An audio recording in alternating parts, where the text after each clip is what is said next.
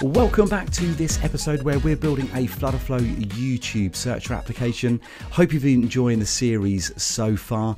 We're going to focus our attention now on hooking up the live API that we configured in episode 5. So please do check back on that video for a refresher.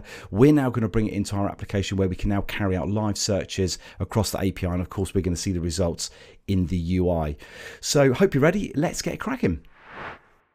So if you've been following along so far, we have been using the test endpoint, which looks like this. So we've got this configured in the API. So it's connecting to this particular URL here, which is this particular document. It's a static document. It's not live. That's what we've been using just to build out the sample of our application. Now it's time now to focus our attention on the rapid API that we configured in episode 5.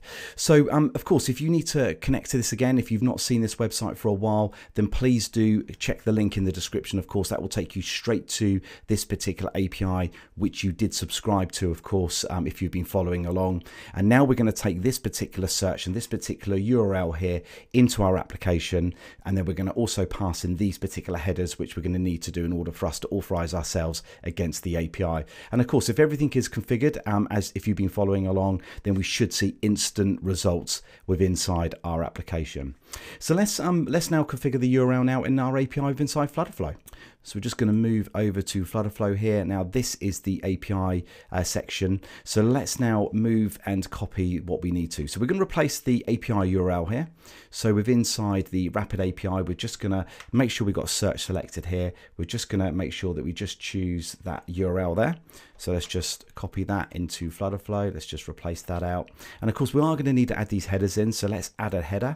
And the way that that is set up, inside here, you can see we need to take these two headers in. So let's just copy that everything from X to the Y there in between the single quotes. Let's just copy that. Let's go here. Let's just drop that in there. And now we need to put a colon in.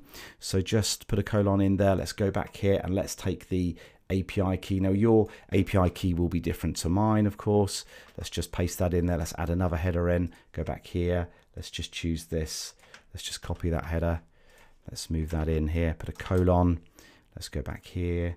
Let's just get that final reference there. Copy that. Paste it in and hit save. Now what we're going to do, we're going to quickly fire this up now into test mode. So let's do that now. Let's just hit on the little test icon. So what you're going to see now, of course, is that the application doesn't actually return anything back, and there's a good reason for that. So the reason is that we haven't actually set up our variables in order to pass our query actually into our API. So let's do that now. So we move over back to the FlutterFlow UI builder. We're just going to go back to the API calls, and then here we need to now choose our query parameters. But first, we're going to create a variable though.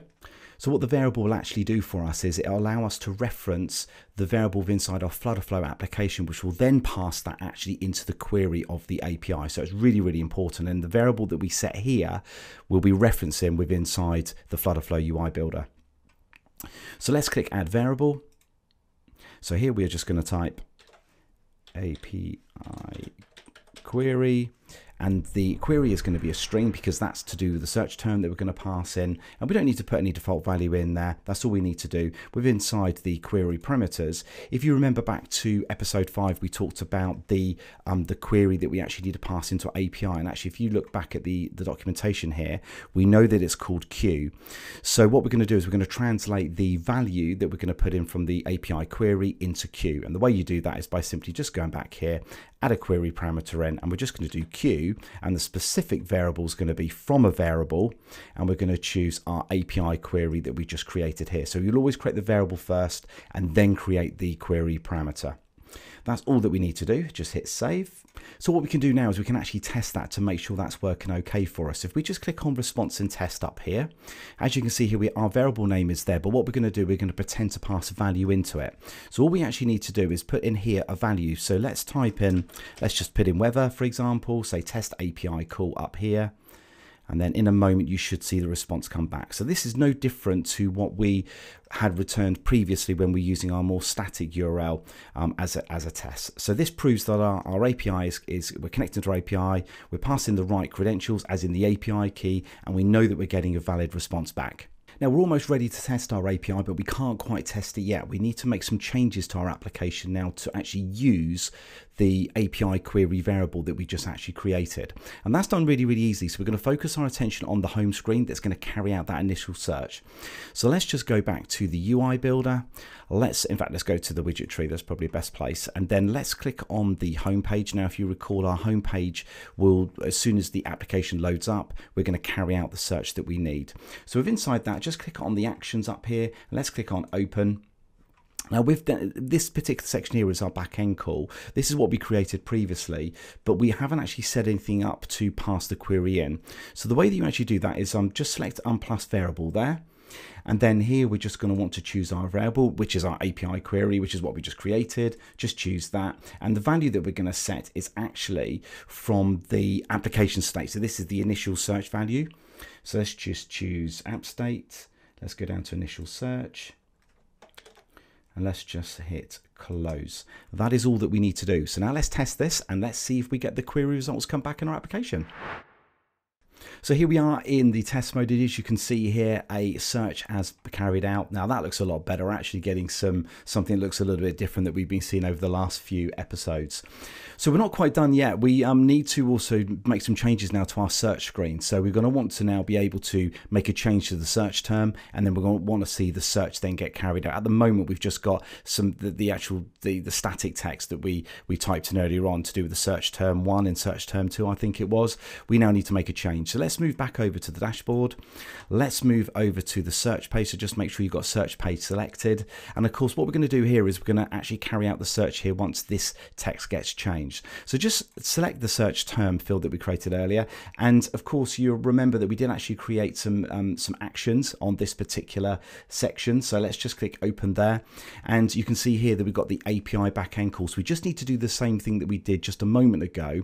But what we're going to do is we're actually going to use the widget state. We actually use the text within inside the text box to be our search term. So let's just select that. And here we want to now hit the plus variable. So hit plus variable. We want to also choose API query, which is what we had before. Choose that. Now the value is slightly different. So let's click on that little icon there. And we want to choose widget state because we want to get the text from the text field. And here you can see here it's just called search term. So just choose that. And that is all that we need to do. So just hit close. And let's just do a reload again in our application. Hit instant reload. So that initial search gets carried out. Let's just hit the little search icon. Let's just choose, say, FlutterFlow and hit enter. Now what we'll see is now, because we're not actually closing the screen down, let's just hit the X. And then we'll see that we've actually got results that's coming back. We've got a little bit of a UI error here, which we'll sort out shortly. But you can see here the actual search term is taking place. What we need to do is we need to actually, once we've done the actual search, we actually want to close that particular window down. So we can actually do that, and let's do that now. So back with inside the UI builder, in fact the widget tree, let's move over to the action flow editor here. Click on the action flow editor. Let's just scroll down. Let's press plus here to add an action in. And we just want to choose this one here, close dialog, drawer, etc. pop. Just choose that and hit close. Let's just go back to the test mode. Let's just do an instant reload. Hit the search. Let's just choose, let's just type in FlutterFlow once more. Hit enter. There it is, it's closed. And it has actually done the refresh actually at this particular stage. So that's pretty good. We're looking in good shape now. We've actually got our application hooked up. So we also want to make another change though, of course, because if you go to the search screen, none of these search terms here, we want to hit this little search icon here, and we actually want that search to then carry out. So let's quickly do that now. Move back over here. Let's just click on the icon button, go back to the action, hit open. And again, we need to do the same thing up here on the API search. So let's hit add variable there. And we're just going to choose the API query. And in the value, slightly different. We just want to choose the term item because that is in the list view, that's the variable that we're actually using to display those previous search terms. We know that's just a string, so that's all that we need to do. Hit confirm.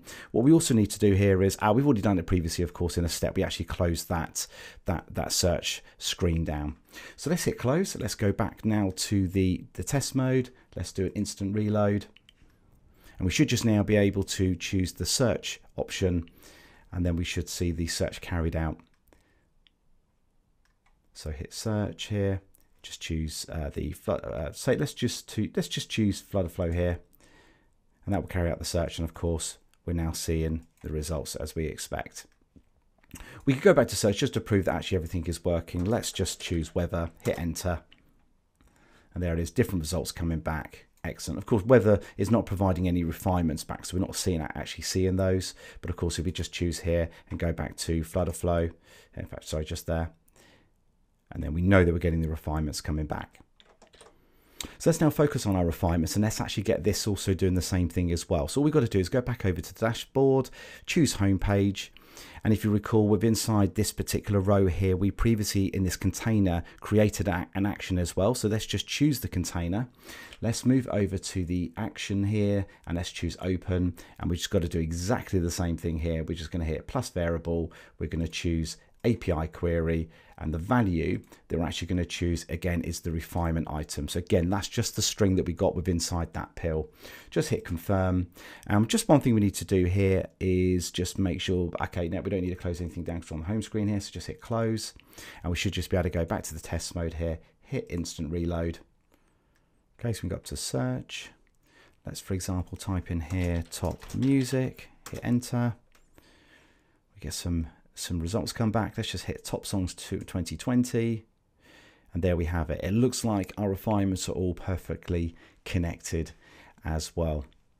Okay, so let's just sort the UI problem that we've got out here. So you can see here that we've got this kind of error, this overflow that's occurring. It looks like we've not got something set up here. And what this typically means is that what we're putting inside this particular row is overflowing the kind of the size that we've actually got within inside the UI itself. So something is going beyond it. So let's have a look here. Let's go back to the dashboard UI. Let's just move down to, let's move down to this particular row. So this particular row here is the container for all of our children. I can see here that it looks like we've not set it scrollable actually. So just down here on the right hand side, we've not actually made the kind of the row allow us to actually scroll the child elements with inside. So let's just make this little adjustment. Let's just choose it to make sure it's scrollable, and you'll find hopefully now if we move back into test mode that problem should go away. So let's just go back up to search here. Let's do a search of top music again. And there we go. We haven't got that problem in the UI now. We can scroll across all of these, of course, and we can choose any of these, hit best music, and then a new search is going to take place. Is it going to take place? Okay, let's try my playlist. That's obviously returning about the same results. There we go. So not every time you click on these refinements, you're going to see a different set of results come back. I have found that in a couple of the samples that I've kind of done. But generally, you should see a fresh list come back. And of course, when there's no refinements, then the refinements doesn't get, nothing gets produced here with inside the UI. So next up with inside the UI builder, we're now going to make a slight change to our application now to mark the history term as a favorite. And that is done quite simply by following the following steps. So here we've got the term item. So that's the piece of text that the user is going to hold a long sort of press down on. And we're then going to fire an action. So just make sure that one's selected, move over to the actual action flow editor, hit open flow editor, and what we're going to do is we're going to want to choose the on long press option here. So we've done a lot of on taps, but on this one it's going to be on long press, and we know that these particular actions will be carried out on a long press on the screen of the mobile device. So hit add action. So the first action that we're going to add is we're going to update the initial search value with the term item from within inside the list view. So we're just going to choose, make sure we've got that one selected, and then we're going to choose update. In fact, let me just go down here, update app state here. We're just going to choose add field, and we're going to set the initial search value as our term item. So just click on initial search, slate update type. We're going to set the value, and then inside the value, we're just going to choose term item. We know that the term item is just a string, so that will be saved into our application state for initial search. Hit confirm. Next up, we're going to hit the little plus again because we're going to want to show some kind of visual cue back to the user that that term has now been added as a favorite. So hit add action, and then up the search here, we're just going to do a search for snack. So show snack bar, just choose show snack bar.